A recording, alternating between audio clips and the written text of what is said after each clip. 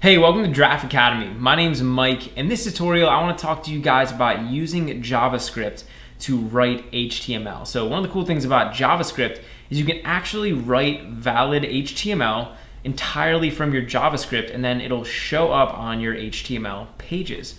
So over here, I have this script.js file, and I also have this index.html file over here. And these two files are wired up, they're connected. So you can see over here I have these script tags inside of the head of my document, and they're just linking to that script.js file. So over here in this script.js file, I can actually write HTML that will show up on my HTML page. And you can do that entirely from JavaScript. And we can do that using a command called document. And when we type out document like this, it basically refers to the HTML document that this is getting linked to. And then we can say dot and write. And what this will do is it'll basically allow us to write HTML to the document. So inside of these parentheses, whatever I put in here will get written out to the HTML document. So I'm gonna put just two quotation marks, and I could just write some text in here, so we could just write anything. And now this is actually gonna show up inside of our HTML document. So you can see that it shows up here on top of all this other stuff. But what's cool about this document.write command is I could write actual HTML inside of here. So if I wanted, I could put like a header 2 inside here, and we can say JavaScript rules, and I'll go ahead and end off that H2. So this is a valid line of HTML code, but I'm writing it inside of a JavaScript file. And you'll see over here it shows up. So this is a header 2. If I was to inspect this element, you'll see down here we have a header 2 with JavaScript rules inside of it. And really you can write any HTML that you want. So I could write one line here if I wanted. I could make another line,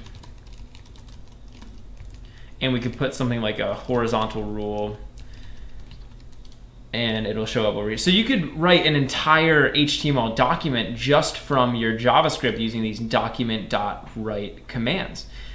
And I want to show you guys how you can actually control this. So you'll notice here the JavaScript that I'm writing is showing up right on top of this existing HTML. So if we look inside this index.html file, you'll notice that we have a header 1 down here. We also have this paragraph.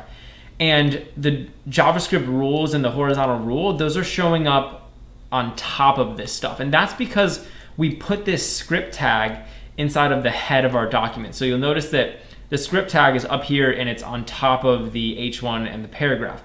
If I wanted, I could move this script tag, and that will control where this where this HTML that gets generated inside that script tag shows up. So if I wanted, I could put it right here in between this header 1 and this paragraph, and I'll just paste that right in there so it's in between them. And now you'll see that this JavaScript rules and the horizontal rule, when I save the file, show up in between. So we have JavaScript tutorial, and this is the code that we generated using the JavaScript, and then we have the paragraph down here. And if I wanted, I could put this below both of those elements as well. So now it's gonna be below both of them. So you can control where the JavaScript generated HTML shows up by controlling where you put these script tags. And if I wanted, I can do anything from inside of here. So I could even add some styling onto one of these elements. Style is equal to, and whenever you're using HTML inside of these parentheses, you always, inside of these quotation marks, you always want to make sure you use single quotation marks. And the reason is because if you use like one quotation mark, you see it'll end the actual string. So you don't want to do that. What you want to do is use single quotation marks, and then we could write whatever styling we want. So we could say like color blue. And now this header 2 will be colored blue.